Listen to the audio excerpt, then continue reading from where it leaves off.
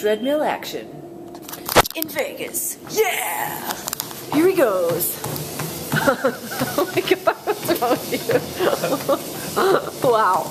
Okay, so it's like after 8 o'clock on a Wednesday, and we're in this really big gym, and there's nobody else in here because, do you think people go to gyms in Vegas? No. No. They're gambling. Yeah, there's other things to do at night in Vegas, so I don't know. Let me figure it out too. So let's go. What are you doing? Going nowhere fast? Yeah. A lot of nothing. Done. We're done. Was it hard? No, it's very easy.